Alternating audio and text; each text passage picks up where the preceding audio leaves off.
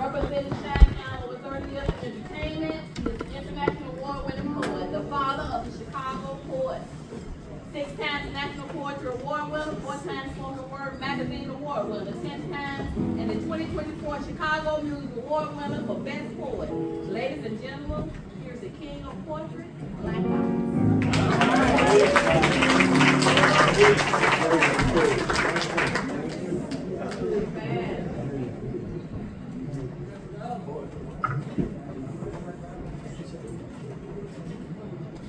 God is good all the time. Today my son was asked the question by his teacher to draw a picture of his hero. And after thinking for a moment about who made the most De Niro, he drew a picture of me in the mirror. Came home and he posted it on the refrigerator door, and when I saw it, Keith, it touched me to the core.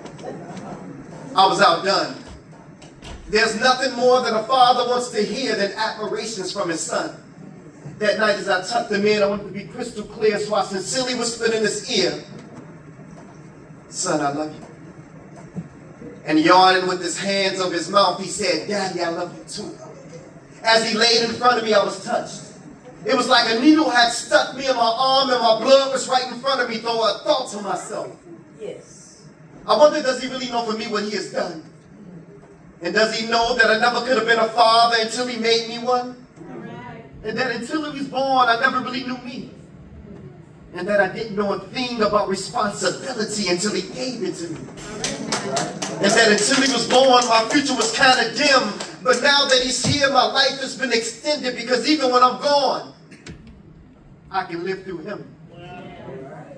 And although me and your moms don't get along, but that leaving you and your little brother in the house overnight was dead wrong. Yet he was strong enough to take the time out to take care of his little brother. It's just a shame that at 11 years old, he had to play the role as the man of his mom's house. With all these distractions, he struggled to keep his eyes on the prize, while dealing with the everyday life of living in a low-income high-rise, not to mention dealing with his mother's addiction to drugs. But I swore my life that he would never be a statistic or listed as a thug. So when he would come home with me on the weekend, I would help to build his self-esteem. I allowed him to dream and taught him just what it meant to be a strong black king, and kept him away from all hurt, harm, and danger. And told my son that you could be successful living in a low-income home if Jesus was born in a manger. But there was like this deep-rooted anger that reflected in his attitude, which caused some of his teachers to call me at home from school, but they ain't got a clue as to what he's going through now. And until he found a way to channel his anger, it just kept on slowing him down. But I'm proud to announce that he finally got it under control. Not only did he win first place in a school science project, but for the first time in his life, my little 11-year-old made the honor roll. So when I think about all the obstacles, the peer pressure from the other children, all the slanging and banging that he sees in front of his mother's building, the drug problems dealing with his mother, playing the role as the man of his mom's house and taking care of his little brother. When I think about how far he had come, and despite all the obstacles, everything that he has achieved and done, my son may consider me to be his hero. But to me, my hero was my son.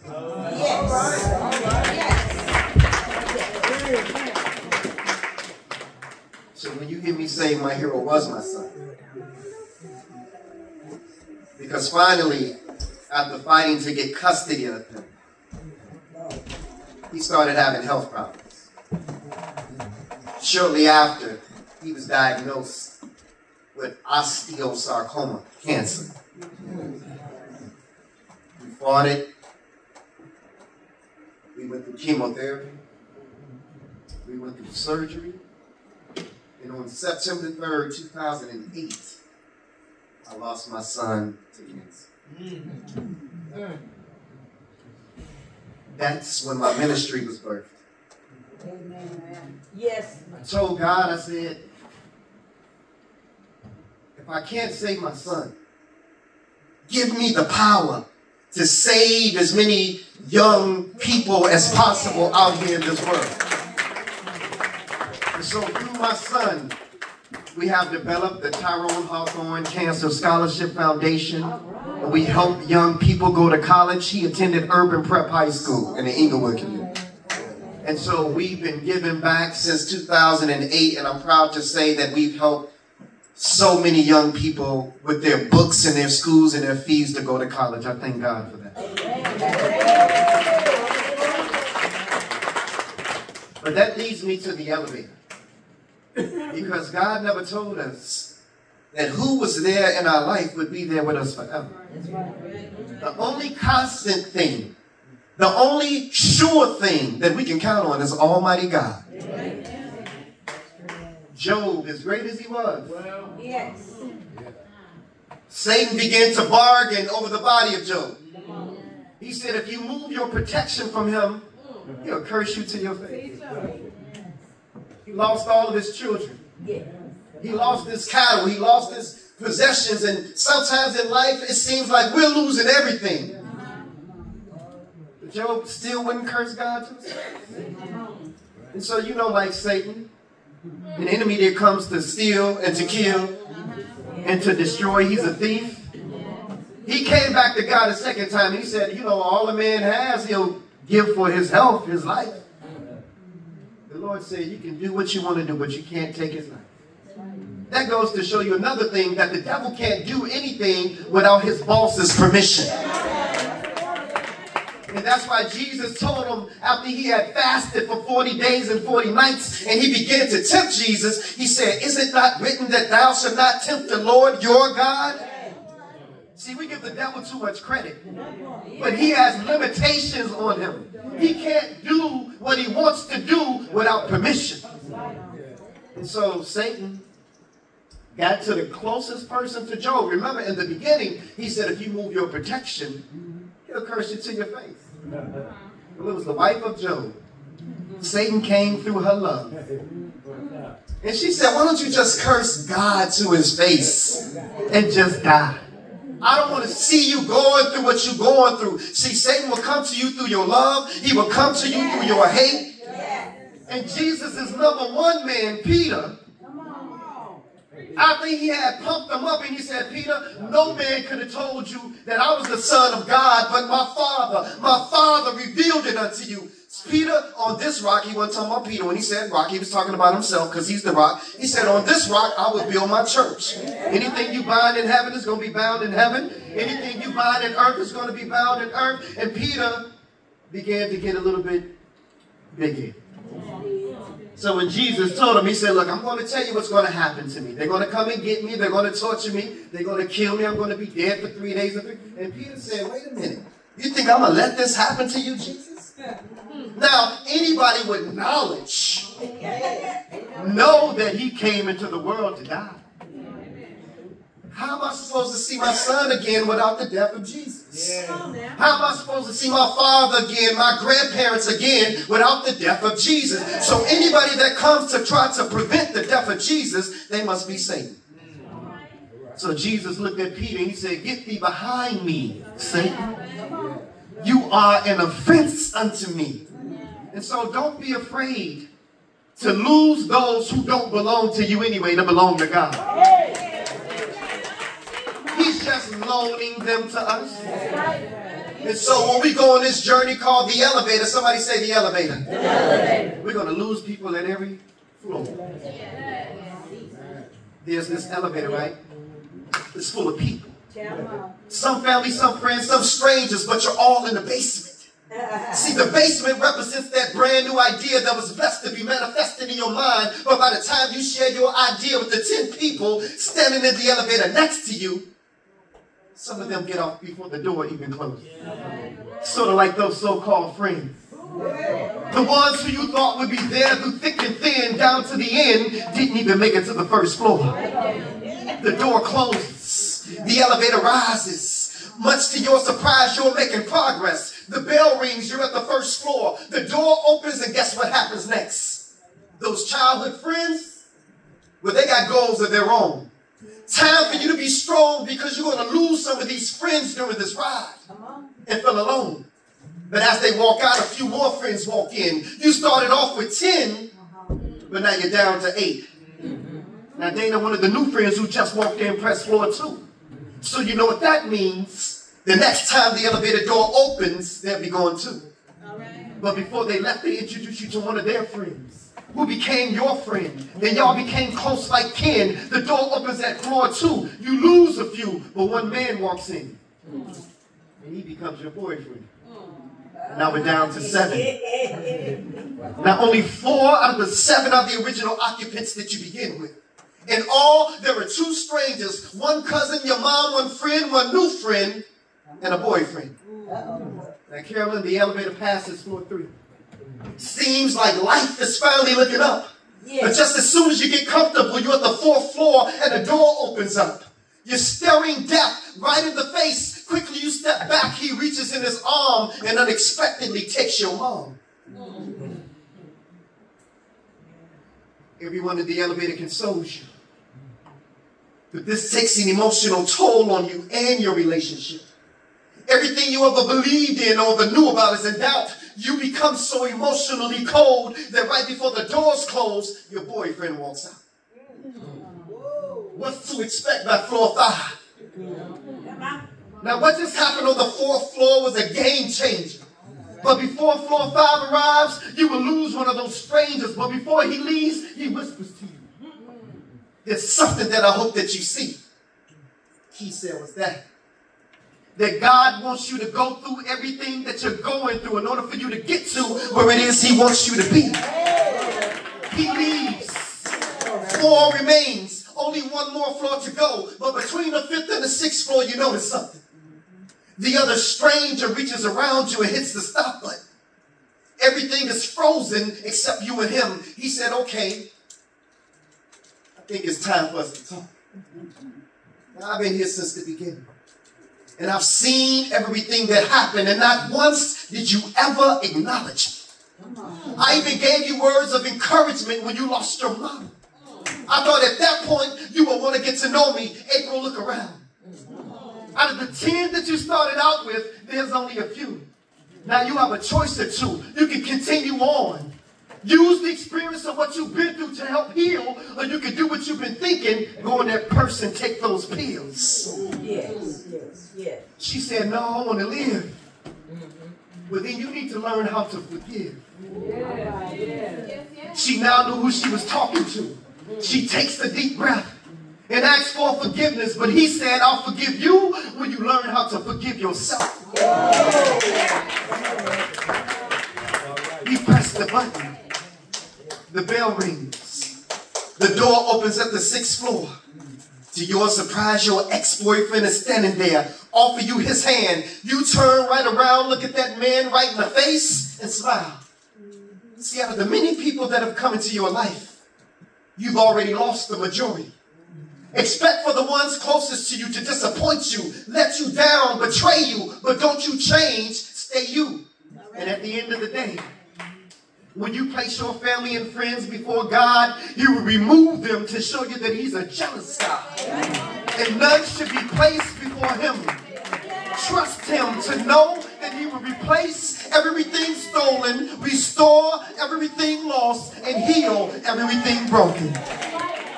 See, in life, you're going to have some knockdowns on the way up. But it's not about how many times you get knocked down. It's about how many times you get back up. That's that piece, y'all.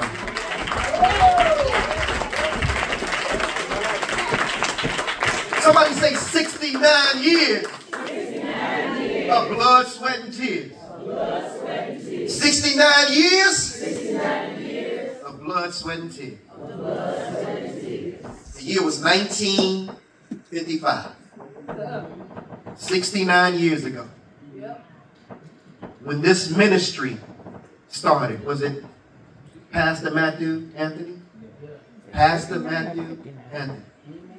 1955. See, we live in 2024. We got a black woman running for president. We've already had a black man to be president. So our minds sometimes can't go back to what was happening in 1955.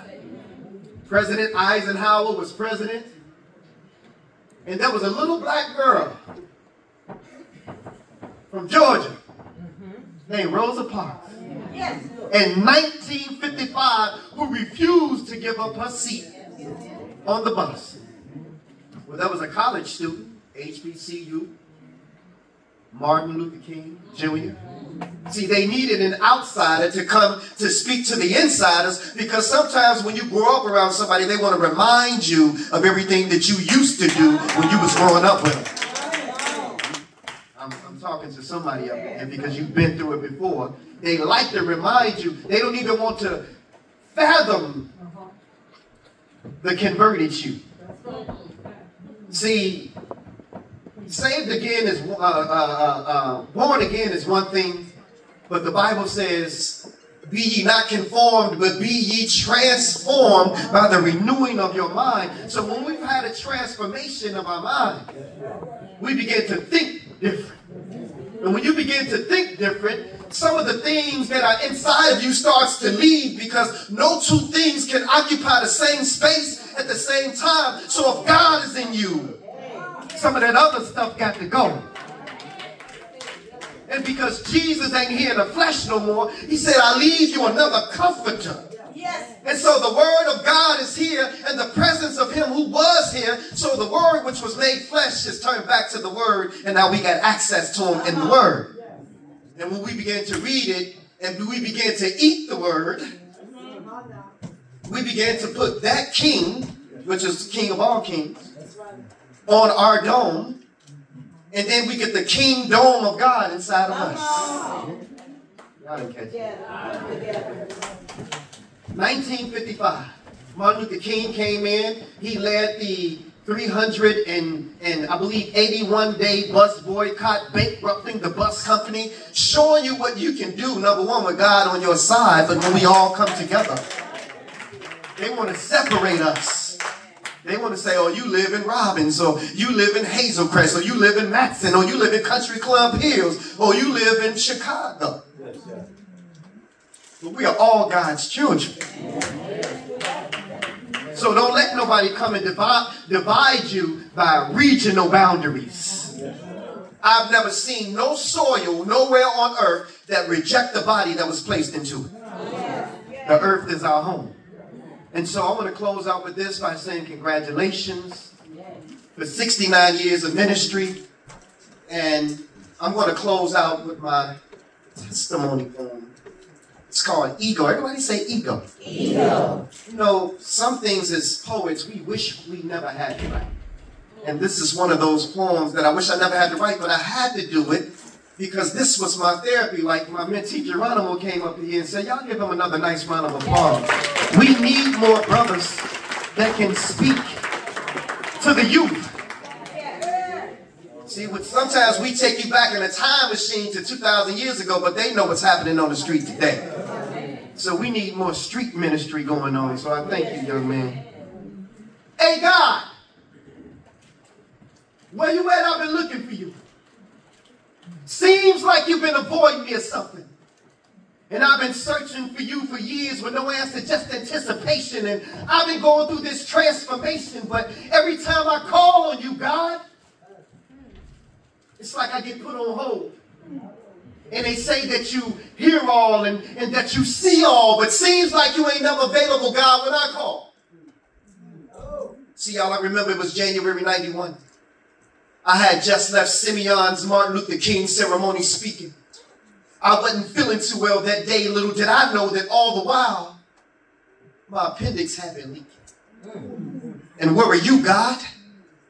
Just what I thought, nowhere to be found. And if it wasn't for my son's mother convincing me to go to St. Bernard's Hospital that night, Black Ice wouldn't be here with you and Robbins right now. And where were you at, God, that morning when I went to work and when I got to 123rd and Kedzie, right by the cemetery, this lady ran the light. The last thing I saw was headlights. A 3-car collision that almost took my life. But where were you, God? And where were you at, God, when my mother was stricken with cervical cancer? She's been going to the Kingdom Hall, serving him since before I was born, and we both called on you, and you still didn't answer. Come on, God, this is my mother.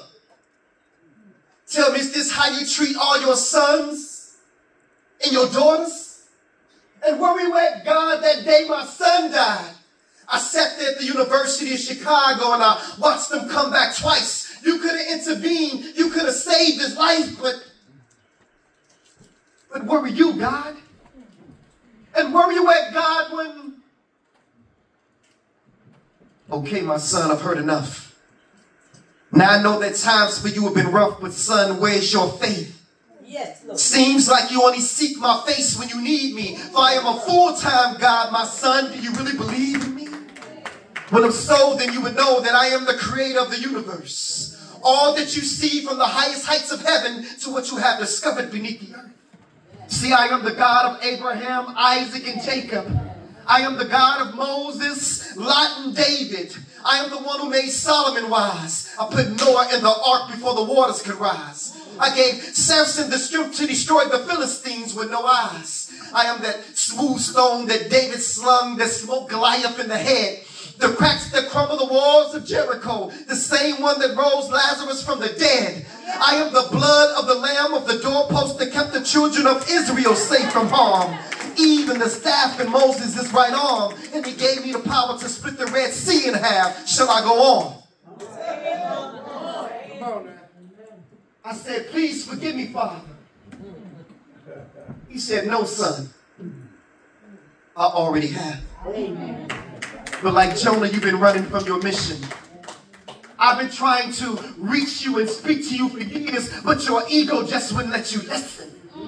When your appendix was spreading poison through your body, I was the voice that spake to your son's mother warning you. And do you remember what you promised me, my son?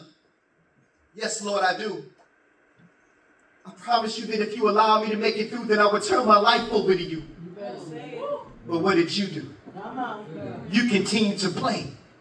So I spoke to you again in the form of a 3-car collision, but I allowed you to walk away that day. And have you ever asked yourself the question why the accident was by a gravesite? I was showing you that the road that you were traveling on ended at the cemetery if you didn't change your life. But you still didn't listen. And as for your mother's cervical cancer, I am the reason why your mother's cancer is in remission. And I know your son's gone. But his body was sick, so I relieved him of his pain and I called him home.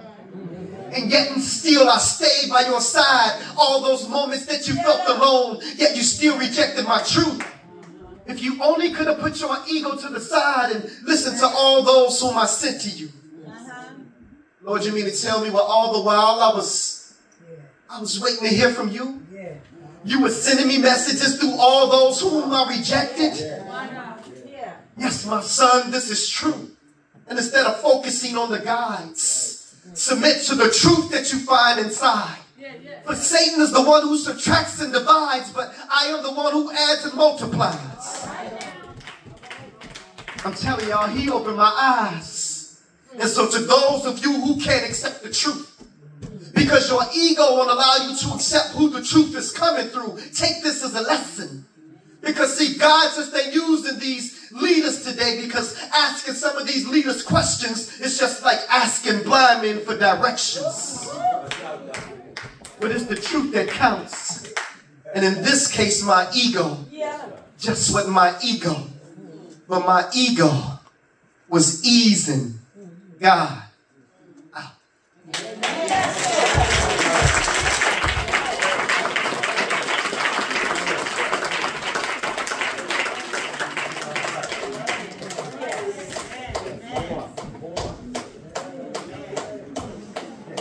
Let's give him another round of applause.